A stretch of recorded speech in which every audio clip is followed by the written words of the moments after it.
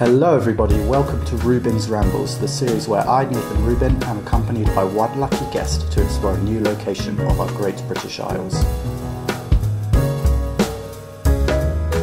Today we are in my town of residence and Welsh capital, Cardiff. I'm joined by friend, colleague and Welshman Aled Nelmes.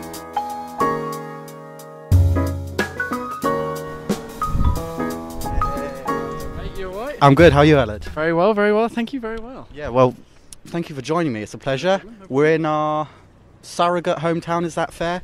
Yeah, it's definitely our sort of, I always say I was made in Wales, but created in Cardiff. Yeah. I was born in London, Yeah, but I was made in Cardiff. So for our first stop, we're going to hit up the Cardiff Castle. Have you ever been? I've been once when I was little, and I absolutely loved it. Great, but you should have said no, I've never been before. In the heart of the city lies Cardiff Castle, one of the main attractions of the capital.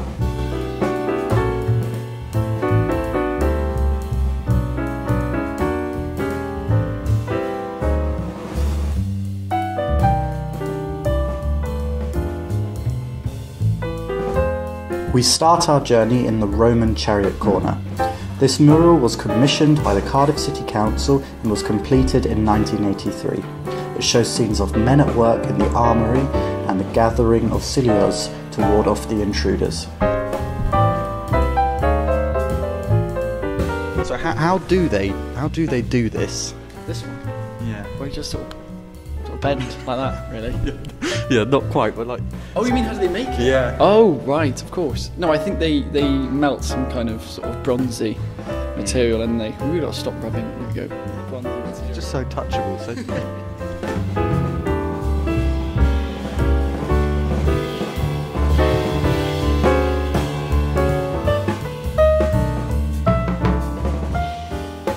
Here we are, Cardiff Castle. How are you enjoying it, Alan? Oh yeah, no, it's good, really good. It's one of those places that if you grow up in Wales, it's always one of those those classic school trip locations. But I can't say I've been since I was in primary school. A lot has changed, which is lovely. So there's a very popular tale about the Welsh dragon. Great joke. I know, but there actually is. Okay, let's hear it. There actually is one. Wow. This isn't just a well-placed pun. Yeah. Oh, I'm excited. Oh well, yeah. So obviously, there's a reason there's not a white dragon on the English flag. Okay. That's because the tale goes that the Welsh dragon beat the white English dragon in a battle, so we deserved it on our flag, and therefore have what the Guardian ranked the top most interesting flag in the world.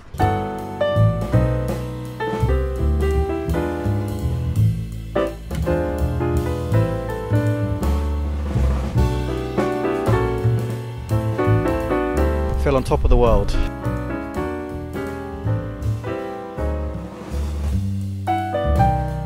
We next head to the Norman Keep. The 12-sided keep at Cardiff is the finest in Wales and is known as a shell keep. It's called that because the outer walls provide a shell for the smaller buildings within it. Thanks cardiffcastle.com.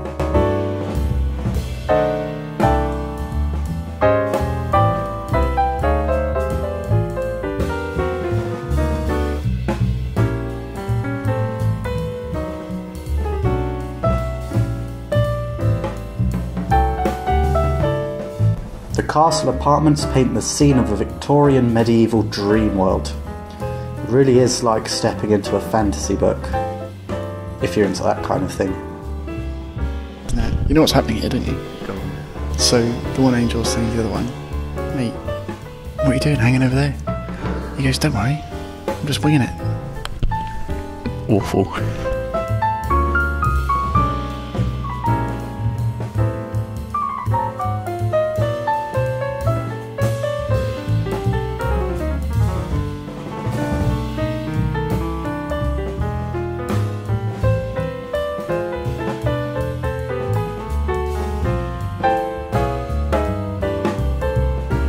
This is great uncle, great granddad, Okay. great auntie, great aunt, and then great uncle aunt. He was, non-binary. Yeah.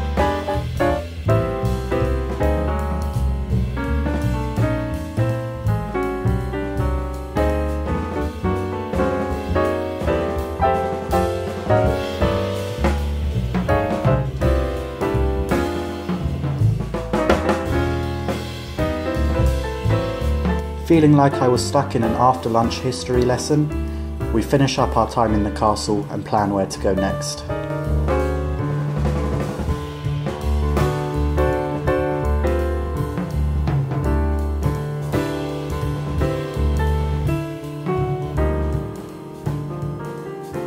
Well, I think we've had a lovely time at the castle, but should we head down to the bay? It's been a blast. It has.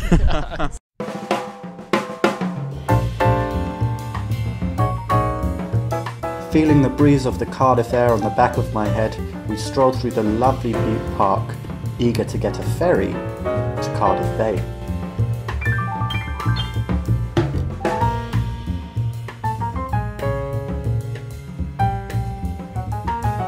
If walking, getting the train or the bus really just isn't for you, why not take a ferry? You've got a choice of a different boat every half an hour, and it's quite a nice 20-minute ride to get to the bay.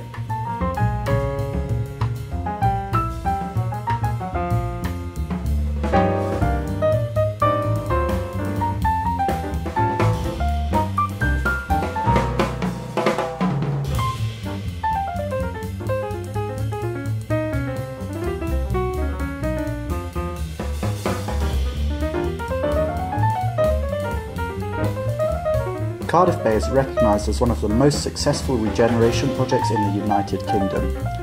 In 1999, the bay had some new life injected into it and is now one of the best places to go in Cardiff.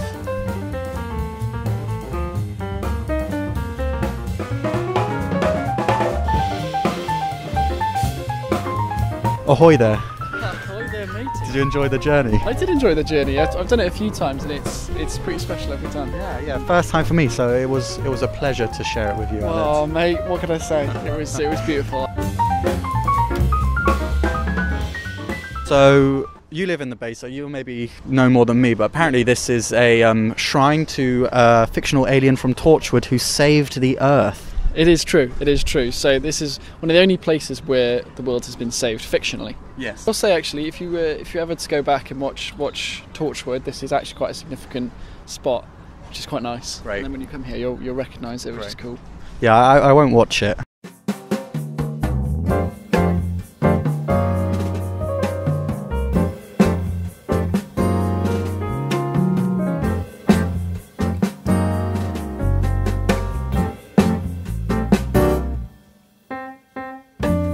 Right, so we've got our Welsh cakes, traditional. Yep, traditional, real deal. Let's have a go. Well, I say that because a traditional, we've got 3 different types of Welsh cake here, and anyone Welsh watching this will go, there's actually no such thing as types of Welsh cake. A Welsh cake is a Welsh cake, which should have currants in it. Which one have you gone for? White chocolate. See that? I wasn't waiting for you to finish your Yeah, that speech. was quite Sorry. rude. I'm going from. I think I'm just going to go for traditional ones now. Normally you get them in a packet and they're really like kind of hard and tough, but these are nice and soft. They're very warm. Yeah, that's a traditional. Half yours has gone down.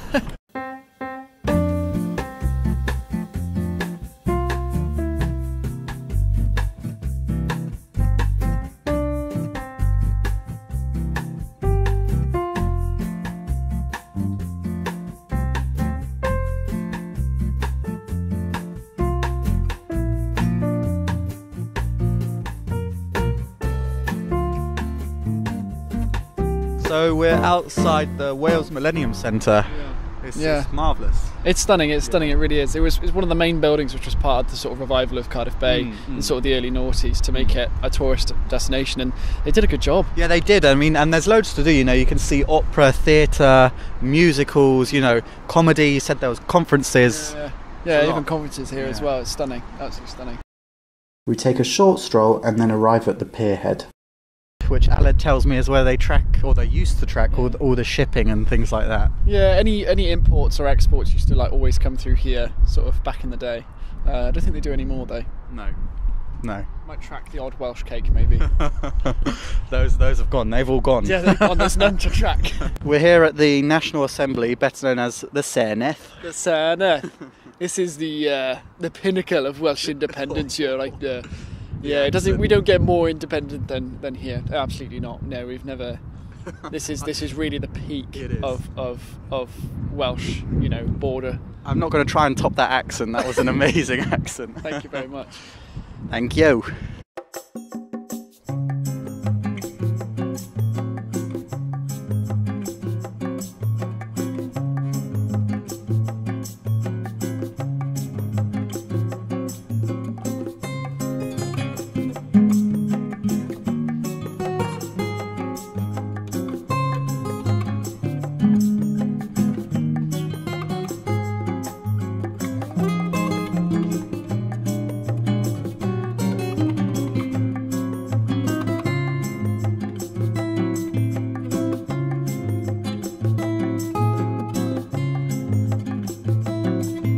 So I had a lovely time in the day. It was nice. Yeah, it's nice to see, but I think we should head back into town.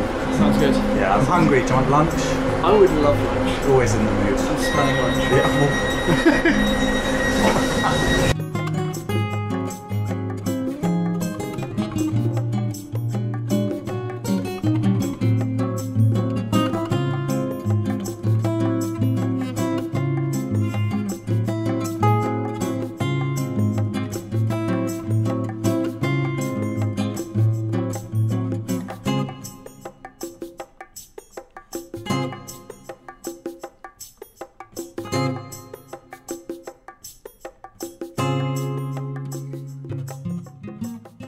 So, Aled, you had a fact about the walkway that we're on. I did. Although I'm unsure about it now. Okay. But yeah, so we're here in St John's Gardens, and they wanted to basically build a path through the cemetery so bad for the planning of the town that they had to build on top of people's graves, which is why you can see the numbers here, and over there there'll be names all along the pathway, right. Because obviously they can't just build on top of graves, so they did that. I can imagine this person getting quite confused whether their dearly beloved is buried under 66 or 99.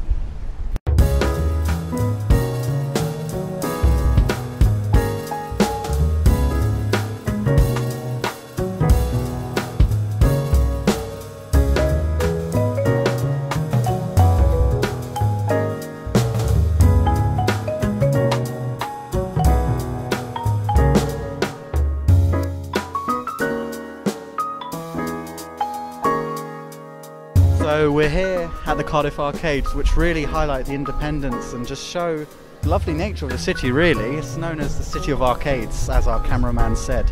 It is known, yeah. No, the arcades really is the kind of the deeper part of what Cardiff is, and if you're looking for that alternative city experience, they're almost like that deeper vein of Cardiff.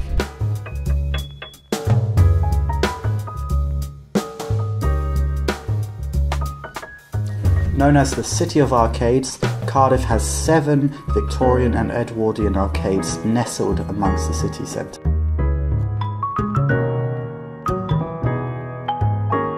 Housing over 100 independent cafes, bars and shops right in the heart of the city, the arcades offer a truly unique shopping experience.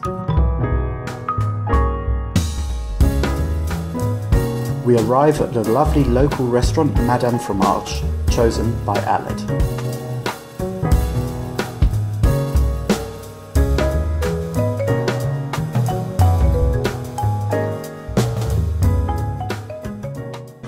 You excited for a spot of lunch, Aled? I can't wait. I'm very excited for this one. This was your suggestion in the arcades. I'd never heard of it. Yeah, definitely. Like I said, arcades is one of my favourite places to go, so I really hope it lives up to the hype. I hope so. I'm looking forward to my baguette. I can't wait. So we've got our food. I have to say, it looks great. It's really good. It's rather aesthetic, isn't it? It's quite the banquet. Yeah, I'm really excited. Can we do a baguette cheers? We can do a baguette cheers. Let's do that. I might get a bit of brie on you. That's all good. That's all look good. at that. Cheers. Cheers, mate.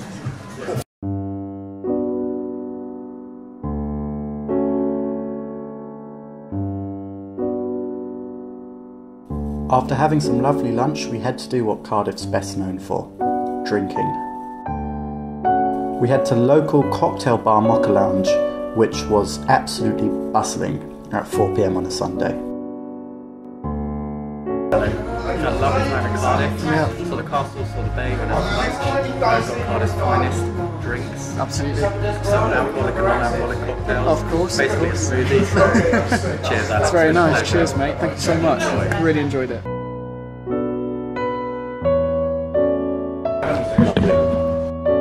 After a fun yet exhausting day in our new hometown, we finish off the adventure.